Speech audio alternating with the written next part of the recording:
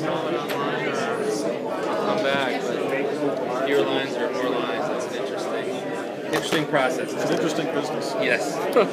Getting involved in the process. Pardon me? Your station is about Yes. getting involved in the process. This isn't a public hearing. No, it is not. This is an informational meeting. Informational meeting. This is the second of four. Second of four that are... Right. The first one, when we proposed the project, if you look at the center map here, the only thing we had on there was the big white area. And in fact, later on, we expanded that even further north. So that's the basic corridor, and it's going to go somewhere between the La Crosse area and Madison. So getting involved in the process, that would include hearings. Oh, absolutely. And when are the hearings? Best estimate right now, I would say, is probably late 2013, maybe early 2014. Well, wouldn't you want the hearings first and then? No. The way the process works is we go through all the work of identifying. Right now we're at the stage of potential corridors where the line might go. We'll winnow that down for the next open house to, for lack of a better term, higher probability corridors. I mean, far fewer lines on that map. By the fourth open house, we will have picked a proposed and an alternate route. Once we've got that, we'll prepare an application to the State Public Service Commission to build the project. We'll have all the detail in it that we've developed, all the information that we've gathered, like your iPad. Got an iPad too, I see. I just got mine about 3 weeks ago. Great GPS on it, yeah. Yeah, I love it. We can talk about that some other time. So that would get us to this stage here. We file our application. Then the commission will look at our application, which I guarantee you will probably be about that thick, and decide if we've provided enough information for them to do a review.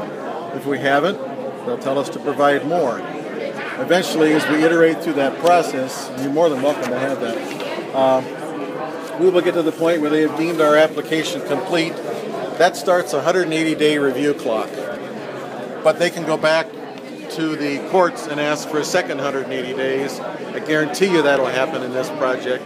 So they'll have 360 days. Why is there because the volume of work that they've got to do to review our application, along with the DNR, is just too much to get done in 6 months. Wouldn't you want to have a hearing first to see if you even want to do this? Instead of having local wind generation, because they've just blocked that in Wisconsin. They blocked the proposed law for setbacks. Right, which eliminates most of the projects.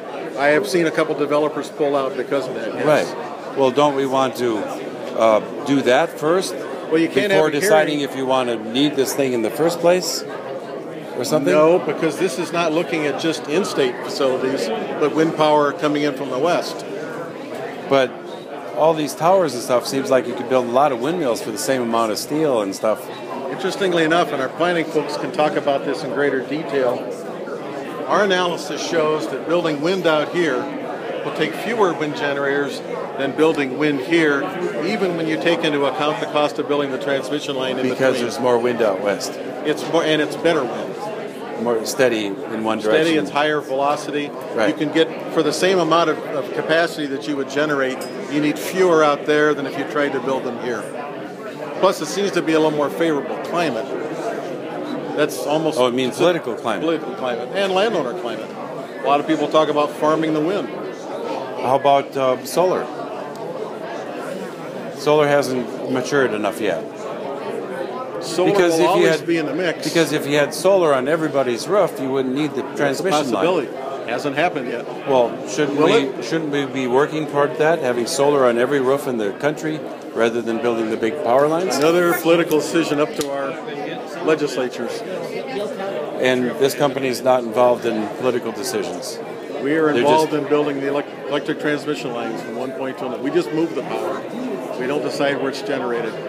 But wouldn't you want to have the most efficient system possible, which is locally generated?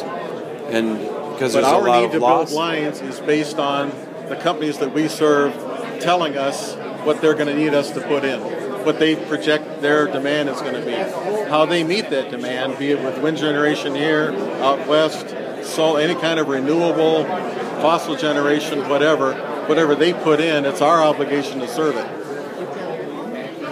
So we respond more than we influence.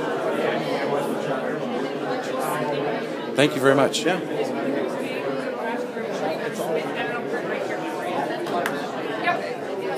This is the place where you put in comments? Yep, you can do it electronically here. Where you say welcome to the neighborhood. Or you can fill out the comment form that's in your folder and mail it in to us. And there's something online to do it? Sorry? There's something online to comment also, or? You can comment online, yes. Right. Thank you.